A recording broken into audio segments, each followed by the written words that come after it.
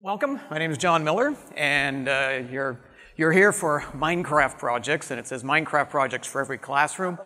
Imagine taking a painting like this, Christopher Nevinson's work of New York City, soul of the soulless city. And what these artists did was they imagined you, as a Minecraft player, being able to dive into the painting. And what kind of things would you experience? It's about New York, so building up an environment about New York City in the 1920s, but using Minecraft to do it, and involving activities for students or for learners throughout the world. So here is a trailer. And by the way, Minecraft, if somebody were to go to YouTube and Google Minecraft, look for Minecraft tags, and if you did that, you would see that there's about 175 million videos on YouTube that have Minecraft tags on them. Minecraft is like the second most searched for term, or the second most used tag in YouTube. It's incredible. And who's making those videos? Our students, from 5 to 25-year-olds, have made the majority of those. They want to share. And so there's a thriving Minecraft community on YouTube, if you haven't seen that already. Kids playing Minecraft, and then they go to YouTube and watch other people playing Minecraft, and so they can go back. They want to teach, they want to learn, and they want to share what they know. So this is a review of the first one, Soul of the Soulless City.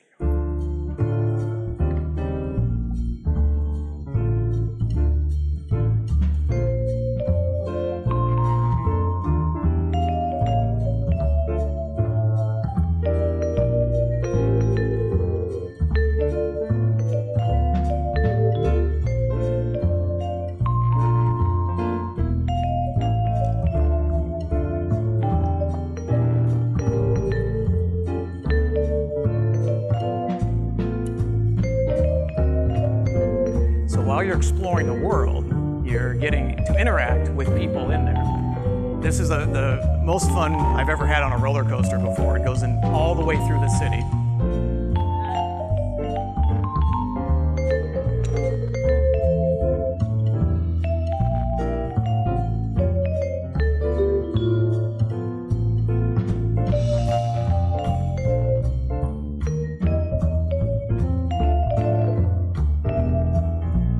There's guided activities there, so you're not just roaming wantonly. You get to explore and play games and learn about New York in that time period and what the artist was thinking.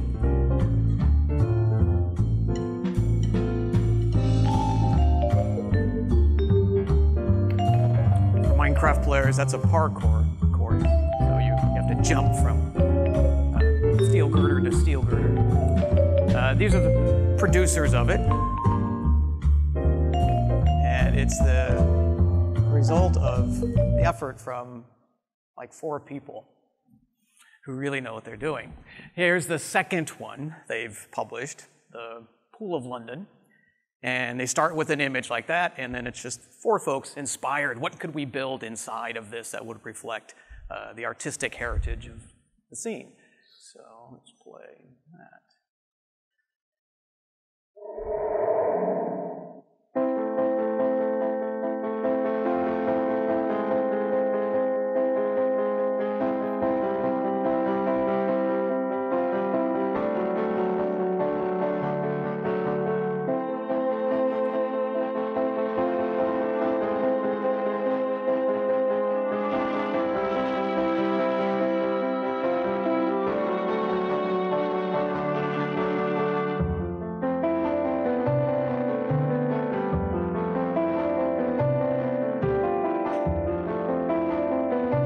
This one shows off some more of the interactivity.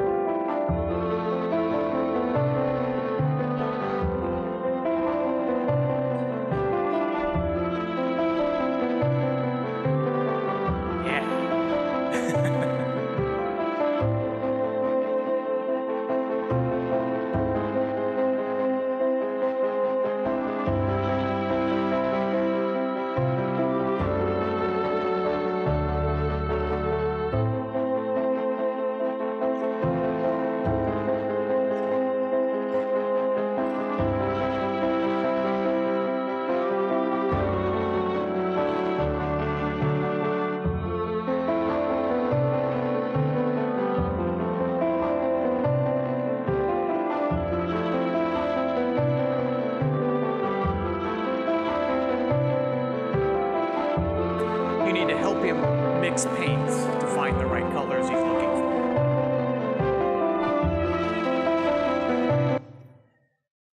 Now, those two have already been released, and these are for Minecraft. I use in my class, and I think most of us who are using it at school use a version of Minecraft called Minecraft EDU. And we'll talk a little bit about more of that later, but in regular Minecraft, all these are free to download, and you could be playing them like right now. I wouldn't download them right now, but you could actually get your kids on these playing. If they have a Minecraft account, they could be playing these anytime. There's more coming up, though, because they have a contract for, I think, 7 or 9 of these worlds. And here's what's going to be released this year. And one of these is going to be released on Tuesday, a new world. And I see these, and I just kind of get, as a Minecraft player, but also as somebody that really enjoys art, I just get chills thinking of the possibilities of what will they create when we can dive into a picture like that, or that. Or as a history teacher, I salivate over the thought of that world being recreated. Installation? I'm not sure which one, but one of these will be released on Tuesday. And for us Minecraft EDU players, this runs on Minecraft 1.8, and we're at 1.7. So as soon as Minecraft EDU updates to 1.8, which I imagine will be before the next school year begins, you can have those worlds in your classroom for your kids to go through. And the download link and everything is there on my website for those. So I thought, oh gosh, inspiring, absolutely inspiring stuff. And it's Adam here is the lead artist on this and one of the originators of them. And you have to follow him like right now, because honestly, he's the most creative person in Minecraft there is. He's an artist himself. He's not necessarily a teacher. He doesn't work in a classroom, but he has an extraordinary mind for thinking of wonderfully creative, immersive worlds and ideas to put ourselves in, but our kids in. He has a great series on YouTube that he shows off some of the Tate World things he's doing, but also for teachers. He has a series called 101 Ideas for Minecraft Learners. And I've gotten some great ideas in my class for that. So Adam Clark with an E, and at The Common People. And he's very open, just like Mr. Crippo there. He's very open, and if you tweet him, he'll tweet you back and ask questions.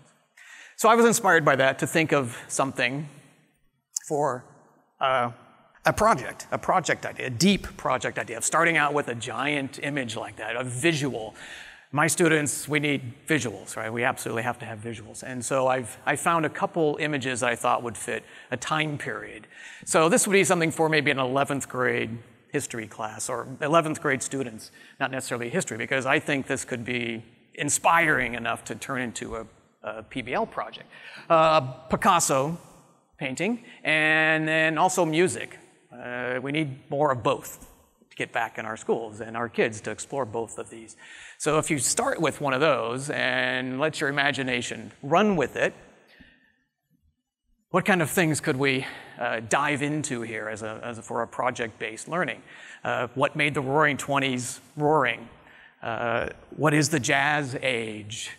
And what are the characteristics of that? And if we let our students go and discover some of these things, from jazz to influences at the time, the jazz performers, Gatsby, of course, the moral breakdown of civilization, and interestingly, the thinking about being too modern and what it meant to be modern and what the future would be, and Art Deco and economics, building all of that into a PBL project around what is the Jazz Age, or what does it mean to be in the Roaring '20s. Building in the community, because you want the kids to go out and research it. So send them out, interview artists, interview local historians, connect with museums, automobile nuts who will tell you all about the great cars in the '20s, local historians, musicians, and bring it back. And if you think high school kids, they don't like Minecraft, you let them play Tate Worlds, and they'll do it all themselves. They will get so excited to be part of something like that. And building a world that you step into that includes all those features of it. So I love that idea, and I think it can be easily applied by kids. Maybe not so by us, but they're more comfortable with it, absolutely more comfortable with it, and they'll be challenged by it. And my next one here has to do with literacy. Holes is a great book, and as a history teacher, my students, I teach in King City, so I have a lot of students that are 2, 3, 4 grade levels below in reading and in writing. So I can't just throw something out there that's written at a 7th, 8th, 9th grade level. It just doesn't work. I have to modify it for my kids, and that's hard work. So I developed a model here that I think has worked for me to teach literacy with Minecraft, and it revolves around storytelling. We're all storytellers. We've been storytellers for the longest time, and my kids need to hear a story, but I want them to be able to see it too. And so I came up with this idea of, let's go back in time. We're a history teacher. I'm that teacher, one of those history teachers that puts on costumes and runs around with swords and yelling and screaming at the kids and chasing them and stuff like that, because it's got to be immersive. I love the role play idea. And I, like a lot of us, learned history, learned some things from computers way back, and playing Oregon Trail. I think I learned everything about the Oregon Trail from playing the game. And that enthusiasm has carried over. You know, you don't cross the river if it's too high, right? You're gonna die. Watch out for dysentery. It's funny how that connects with, and John was mentioning it too, and from the the speaker this morning, of the things we remember and how important they are in our lives, and somehow that sticks. So I wanted to give my kids an Oregon Trail experience, but I wanted to put them in it and not just be the third person. This is an author that I absolutely love. If you haven't read anything by Ian Mortimer, historian, but he writes for non-historians. And he's created a couple of series here about the Middle Ages. This is a great book, The Time Traveler's Guide to Medieval England. He has a follow-up, The Time Traveler's Guide to Elizabethan England as well. And he teaches, or he shares history in a very different way. You're there. He guides you through it. So you're a character, and you're walking through his descriptions. You're living life as a medieval peasant. And I love his attitude about it too. And that's kind of how I approach my class. I want them to get inside and experience history from the inside. Life was tough. That's what it was like. The movies we see, no, that doesn't do any justice to actual life in the Dark Ages or the Middle Ages. And I want my kids to be able to see that. So I've developed this model. The teacher, here's what I've had to do. First, I contacted a friend of mine who's a writer. His name's Robert Walton. And I said, I need short vignettes because I need something my kids can get through in a period. Having them read something over 2 or 3 days doesn't work. It just doesn't work for my guy. So I wanted something small, something 250, 350 words that we could get through. I asked for a narrative, and I wanted several of these. So he could pick out bits and pieces for me of content that I wanted to get across during this time period of about 200 years. So we met, we had a nice long lunch, and we mapped it out. And he created these nice short stories for me. Great dialogue. He's great at writing dialogue. Historical narratives. I then took his historical narratives and I visualized them in Minecraft. I created it. That scene that he wrote about, I created it. And they're not huge scenes. It didn't require a lot of expertise because they kind of took place in a village or in a room or in a very small setting. So it didn't require too much of me. And then I added more details, though, to it. And I added characters to it that weren't in his original story to give different points of view. And I wanted the kids to see that from perspective. And the first unit we did was on the Dark Ages. So we focused on Vikings. What better way to tell the story than through Vikings? Now the students, they get his reading, And we do a close reading activity all together, so to make sure everybody knows what it is. I turn it into an annotation exercise too, using Google Docs, where my kids work on it individually, we work on it together, and I can see what they're doing, and I can help out immediately the kids that need the help. So we're getting I know they're learning the material here. Then I say it's time to go into Minecraft. Once I've seen that they've got the reading, they understand it, they dive into Minecraft and they experience the scene they just read individually. And they're all running around. I'm hovering above, flying around, making sure everything's going great. And those first few times I was super nervous. I didn't know if it was going to work. But it worked brilliantly. The kids did exactly what I had hoped they would do. They went and interviewed people. They did just go kind of in random locations, but I had things out there for them to discover in random locations. And then they recorded the details of this. In Minecraft, there's a book and a quill. So each student gets a book and a quill. And they bring up the book and the quill, and they can type in their story, their observations, what they're seeing. We're working on sense details, too, and descriptions in here. I really need to hammer that home with the guys. And there's Bob, and here's an example of one of his narratives that just captures the kids. The first couple sentences, their round eyes are searching. Thin rain glistens on helmets and axe blades. Long-handled axes made for chopping men. I shudder and look away. Now, every seventh grader is just enthralled at that point. I've got him, right? He is so great at riding the hook. We taught together for many years, and I was very fortunate to be able to work with him. So it goes on, and as you can read a little bit more there, and the resources are on the site if you want to see them all. So this is from Brother Michael. This is his observation of the Viking raid at Lindisfarne, the very first one in Europe.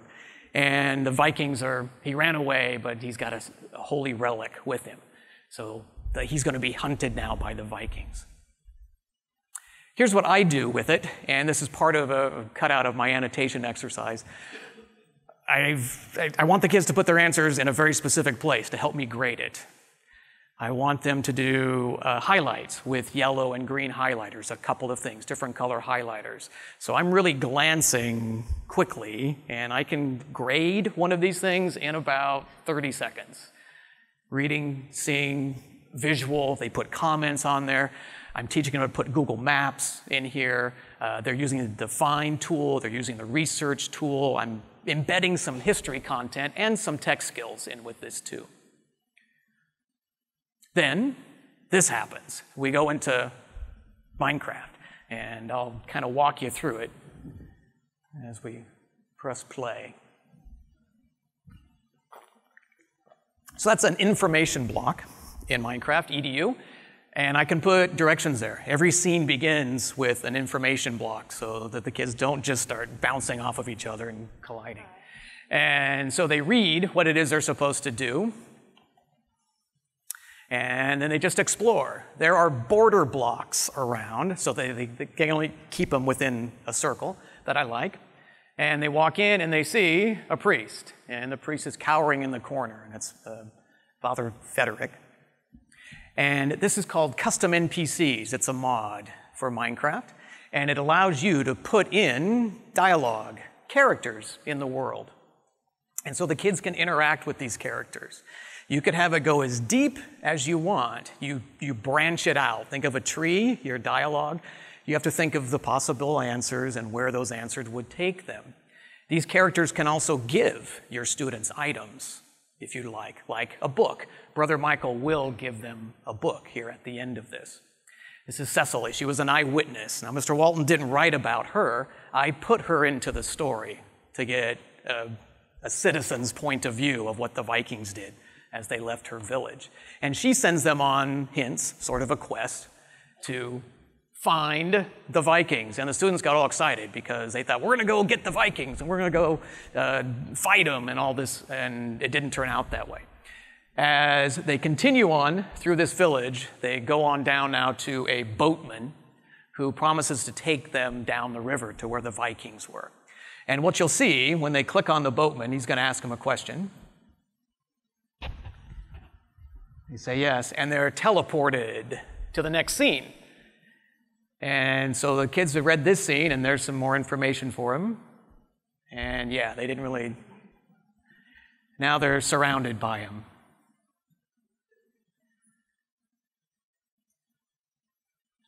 But they did find Brother Michael, and with some other people over here. And there's the Vikings around. Those are also non-player characters. They don't do anything, but they look menacing. If Minecraft players can look menacing. And there's Brother Michael.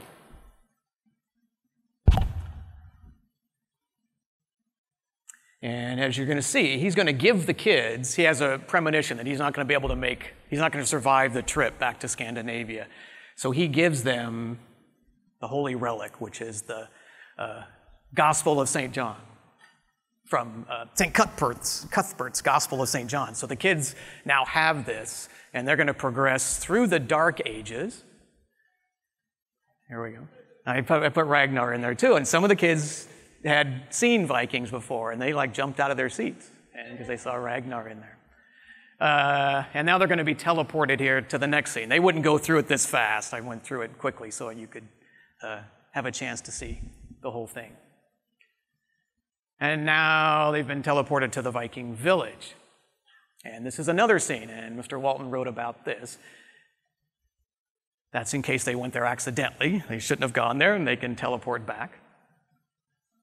This scene takes them to a Viking hall where you'll see a bunch of other Vikings, and you'll see some servants, and they're going to continue learning about what it's like to be a slave. You'll see, sorry, Brother Michael didn't make it, and they tossed him overboard. Now, these non-player characters can do an amazing amount of things, and they don't even really have to be human. There's all kinds of characters you can put in there, from orcs to elves to flying things to dragons to whatever you'd like them to be. So if you've got, let fantasy run wild, because it could, whatever you could imagine, you could place in there. And there's our Viking hall, and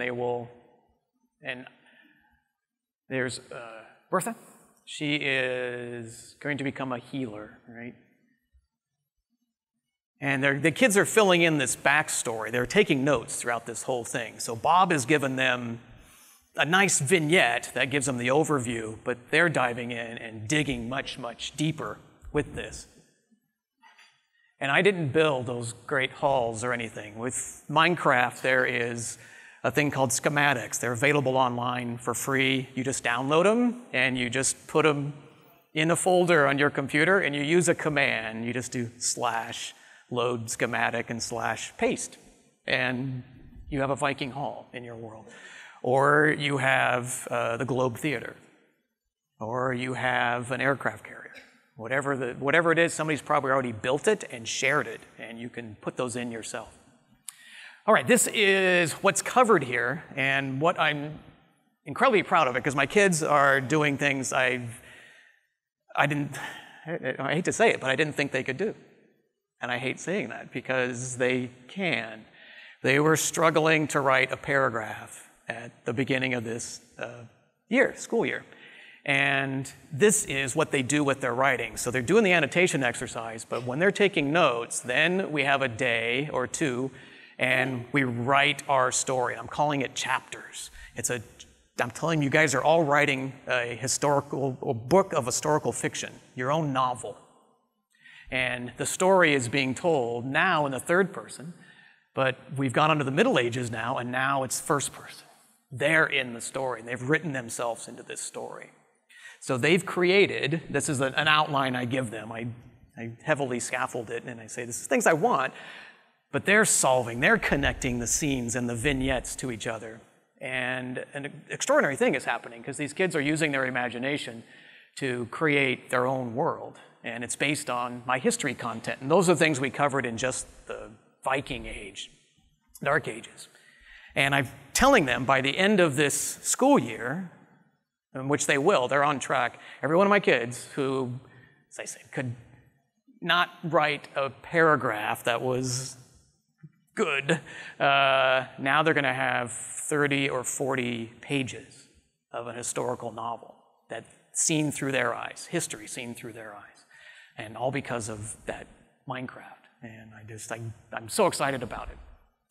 Could you apply it to science and math? Yeah, absolutely. You could use nonfiction here. If you don't have your own Robert Walton, you could have your own stories in here. You could have Archimedes in here. You could have Newton. Think of a story that inspired you and break it down so that your kids can read it and develop it in Minecraft. And it's working wonderfully. My final one here is a project that if you're at Fall Q, I briefly talked about this project that I was just about to do, and now I want to show you about the results of it. And this is kind of the next phase, because there's a lot of us out there that are now using Minecraft and trying to figure out what we can do. We see it, it's exciting, our kids are really excited about it, but what's the next step for us?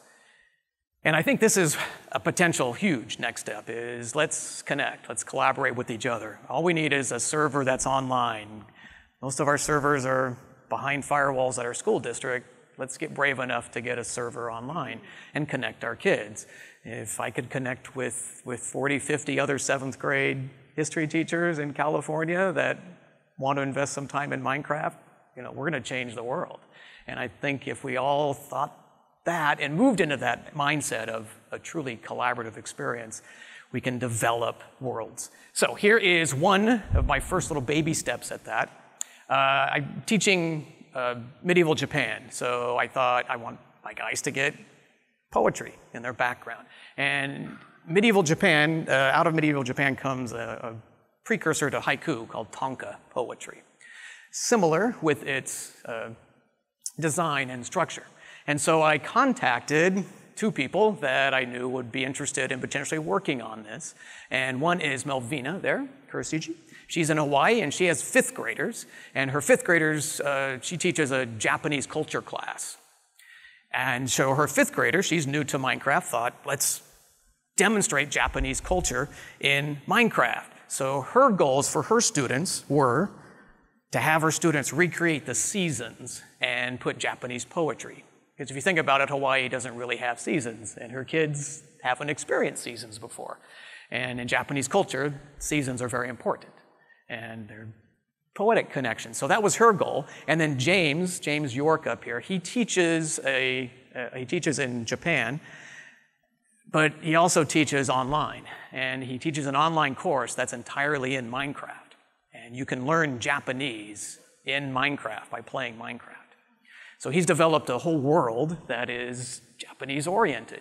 So I asked James if he wouldn't mind if I said, I'd just like to go in with my kids and show them what Japan looks like and what you've done. Would you mind if we could do that? And he says, yeah, that would be great. I told him about the poems, and he says, perfect, because give me the poems the kids wrote, and we'll turn them into Japanese. I'll have my students who are learning Japanese convert them into Japanese. I said, yeah, that's fantastic. So my kids' poems were converted into Japanese by his students. And we got to see his server. We got to visit his server and go around and see all the amazing things that he's done in his. And there's an example of a Tanka poem written in English, obviously not in Japanese. Okay. Now, how do you do this in Minecraft? Poetry in Minecraft. This is called a command block in Minecraft. And it's a special block. It's not there generally for everybody to use. You have to bring it up. There's a code you have to use to bring it up. But when you do, it's very powerful, because that block will issue commands to the server to do things. And a command might be, when you step right here, it changes from night to day. Or when you step over here, you might hear a sound. Or when you step over here, a monster might appear, or a door will appear for you. So it's issuing commands to the Minecraft server. And you don't need to know any much fancy code. I'll show you the code, all the code it is you need. One of the things it can do, though, is give players things. And that's how you get a command block in Minecraft. So if you're new to Minecraft, you have to be in creative mode and type in //give @p, means that's you're the player, 137. And 137 is the item number for a command block. And then you'll get a command block. And you can do these things. So I did something that most teachers advise me not to do, Minecraft using teachers. I gave my kids command blocks. I gave them all 7 command blocks, and I wanted them to write their poem. So they wrote a poem, and they wrote it as a medieval Japanese citizen. And we studied, the social structure pyramid of Japanese society. And they had to pick somebody and write a poem from that person's perspective. And Tanka poems they have nature in them, but they're also about emotions, strong emotions. So I thought that would be a good connection for the kids. There's give, and there's another give at 50. Weather, thunder. 10 means it's going to thunder for 10 seconds. So I'm showing the kids some of the cool things that they could do with it if they wanted to work that into their poem. And they did. We got a lot of thunder, we got a lot of rain, you get some lightning, you get some change in scenery. And you can play sounds.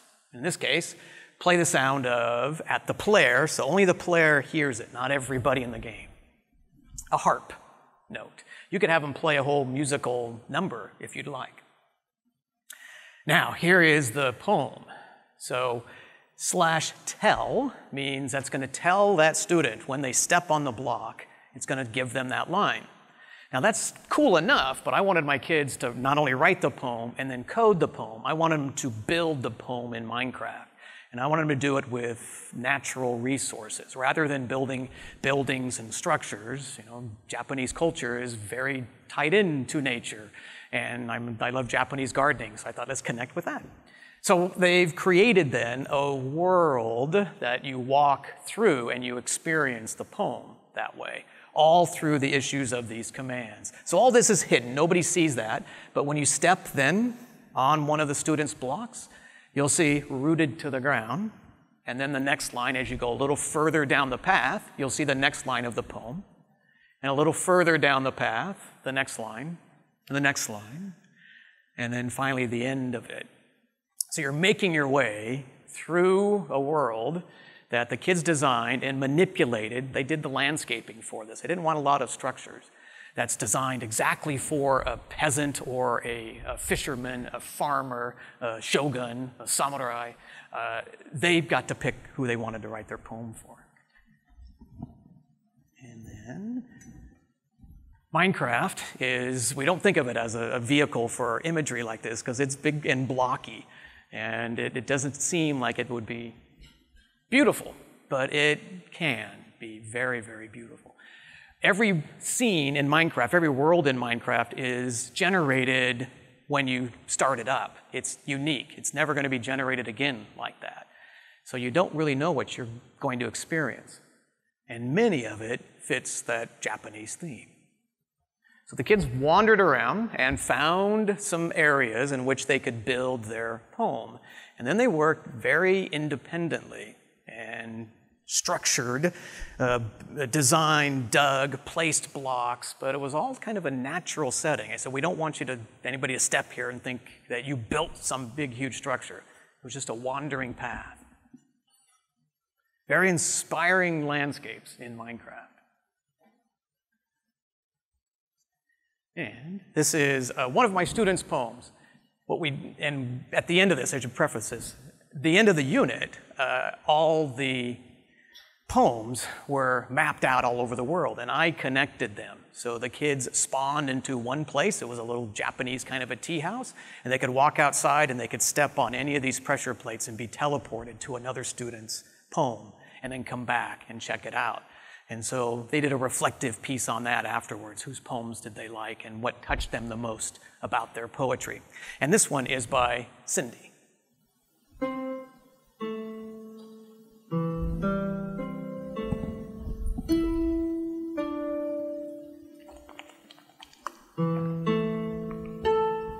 Sun shining from skies.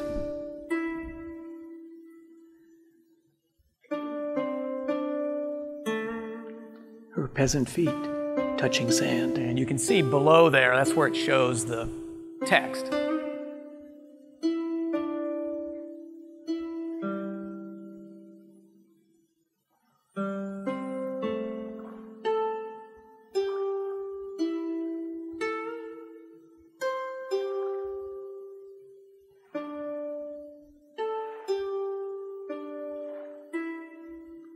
Water moves slowly.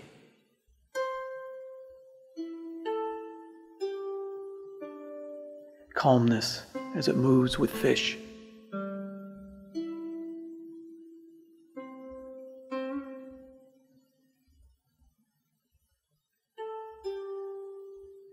have the sound of running water there. Nature, bright green everywhere. And now at the end, she ends it beautifully. You get a flower. So she gives you a flower at the end of this poem. And that's with it looks different than regular Minecraft because you can put things called either texture packs or resource packs. So if you don't like the look of the blocks in Minecraft, there's free downloads of different textures for each block. And that's a texture pack that is very Asian, Japanese kind of looking. So I added that. I used a different texture pack for the Viking village, and now I had more of a medieval effect. So you can customize your Minecraft worlds any way you would like to. Okay.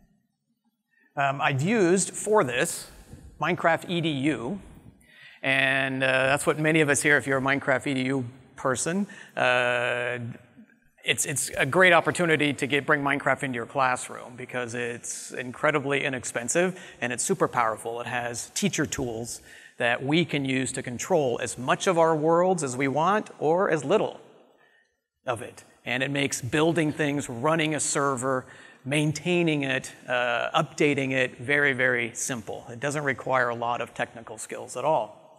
And the company that makes Minecraft EDU is called Teacher Gaming.